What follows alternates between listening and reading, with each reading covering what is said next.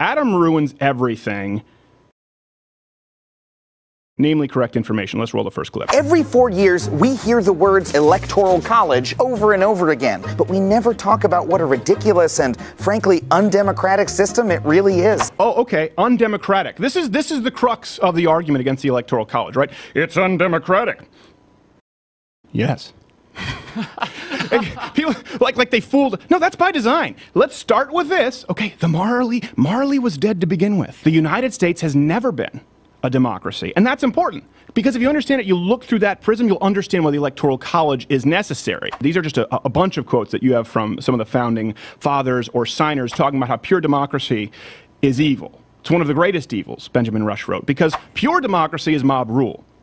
Pure democracy is the mob of the majority can infringe on the rights of the minority. Now, I know that leftists love to act as though they're there to help minorities, but not when it comes to the Electoral College, not when it comes to someone over in flyover states. So that is the reason for the Electoral College. We are a constitutional representative republic. We are not a democracy. So if you understand that, well, then the rest of this is irrelevant. But most people don't understand that, and so there needs to be more convincing you. Let's go to the next clip. The Electoral College gives vastly more power to different voters depending on which state they live in. Bigger states. Nope, smaller states. If your state has less people, you have more power. Yeah. Let's keep going. Let's go to the next clip. Not too many people live in Wyoming, but they have 3 electoral votes, or 1 for every 135,000 voters. California is packed with people, but they have 55 electoral votes, or 1 for every 411,000 voters. Okay, so they try and show percentage-wise that there's more representation with Wyoming. But even if you look at it, 3 votes to 55 with California, it's pretty minute. Let's bring up another clip from everyone's favorite founding father, Hamilton. Let's bring up the Hamilton quote from Federalist Paper 68. The big reason for this is because you can't just have people pandering to a few big cities. Let's stop by New York, D.C., Los Angeles, San Francisco, Detroit in the 50s, promise them a bunch of stuff, wrap this up, and go home. So the whole reason to try and balance that power is because I know of these crappy states that you think of as flyover states, we'll continue and we'll get to that, like Wyoming, they can't have their vote drowned out by people who are corralled into big cities. I've talked about this a lot. This is why leftists want you in big cities. They want you on public transport. They want you to be dependent on government services. They want you to think it's a sense of community, robbing from your brother through taxes and bigger government. That's why they want you in big cities. It sounds so nice. It sounds so nice. But God, Wyoming shouldn't matter as much. Let's get to the next clip. Hello, America. I'm Adam Conover, and I'm running for president of Florida, Pennsylvania, and Ohio.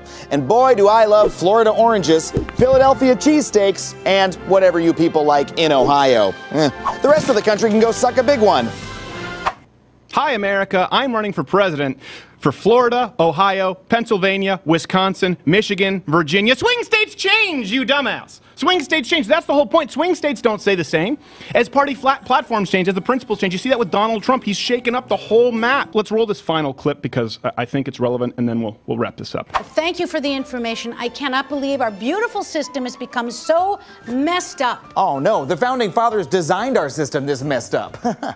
He is right. The Founding Fathers did design it this way. And you have a lot of stupid people. They don't understand that we're not a democracy, that we're a constitutional republic. The Founding Fathers, they spent more ink on this than any other branch of government. This was unbelievably important to them. The old quote on democracy is it's basically 2 wolves on deciding which lamb to eat for dinner. I'm butchering that, but that's the quote on democracy. Listen, swing states matter now. They campaign there strategically because these are actually generally areas of middle America, places that would be underrepresented if not for the Electoral College. Really, what would you do?